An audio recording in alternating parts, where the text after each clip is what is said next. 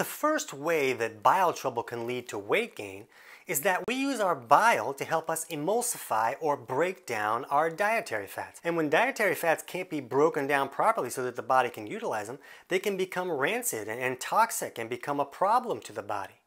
Anything the body can't utilize becomes a burden. Now the body has to figure out how to get rid of it. Like if you're a mechanic and somebody gives you a broken truck for free, that's gold. You can sell it for parts, you can increase your profits. But if you're just some guy and somebody gives you a broken truck, now you got to figure out what you got to do with it. Now it becomes a problem. Now you're just a guy that parks a broken truck in his front yard and here's your HOA letter. Now, dietary fats have a wide variety of purposes in the body. There's a lot of needs in the body where it requires dietary fats.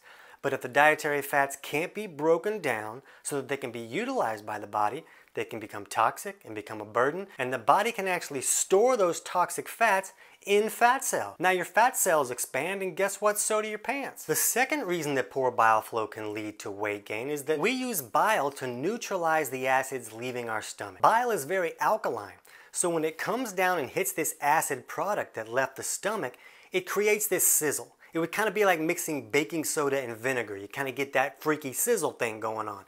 And this sizzle is what helps us bust the food apart and pull all the nutrients out of that food. So you really need both sides of digestion going correctly to create that sizzle, to bust the food apart and get all the nutrients out. If you don't have that sizzle, you're not getting all the nutrients out of your food, which is going to lead to nutrient deficiencies. Now, a big problem with nutrient deficiencies is that that can lead to cravings.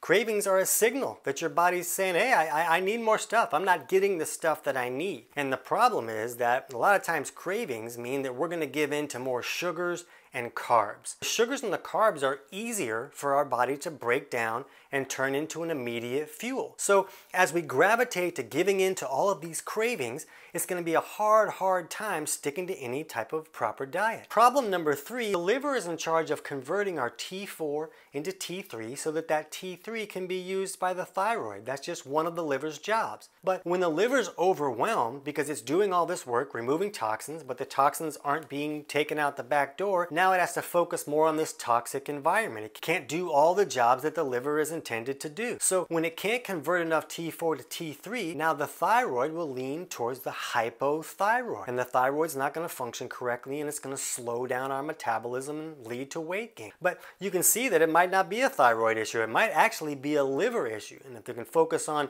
improving liver function by helping bile flow so that the trash can go out, then maybe the thyroid will be able to work correctly.